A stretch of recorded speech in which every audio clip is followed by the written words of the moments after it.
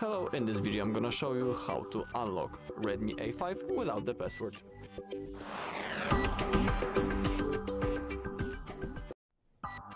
Okay, so basically there are two methods how you can perform this on your own, and I'm gonna show you both of them.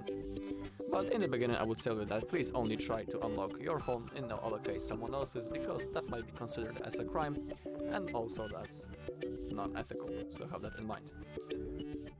Alright, so let's say, for the first example, let's say that the phone isn't locked and we have access to it, but you can perform this action also from any other device, so no worries.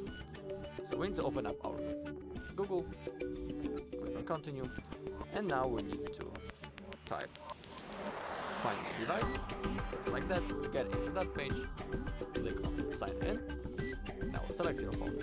The Redmi A5 is that phone, and now click on factory reset device. Make sure that you will log into the same Google account that you are logged in on the phone, otherwise you won't be able to perform that. Okay, and in here now on the screen we have three conditions that we need to have in mind. So all data will be erased permanently from our phone. After the reset, the device location will not be available in Find My Device, and if the device is offline, erasing will begin once it's online. Now simply click on next, then type your password to your Google account and follow the instruction on the screen. If you will do everything right, the phone will be turned off and then turned on automatically, and you need to type your... Sorry, don't need to type anything. You will be in the setup process, and after that you can set a new lock screen. Okay, so that's the first method, and now we have the second.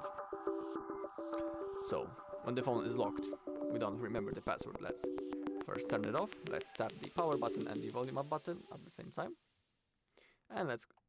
Sorry, not the restart, my bad. But actually when you tap the restart, you can now hold the power button and the volume up button at the same time. So let's keep on holding. Okay, and now we should get access to the recovery mode. Keep on holding. Alright, now we are in the recovery mode. Now, using the volume keys, we need to find wipe data / factory reset. Now we need to confirm by using the power button. Now select factory data reset, again confirm by clicking the power button.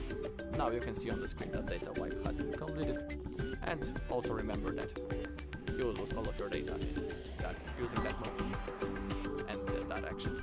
Okay, now select reboot system now, confirm, and now you need to wait until the phone will be turned on and you will need to set it up. Alright, so that's all in this video. Thank you all for watching.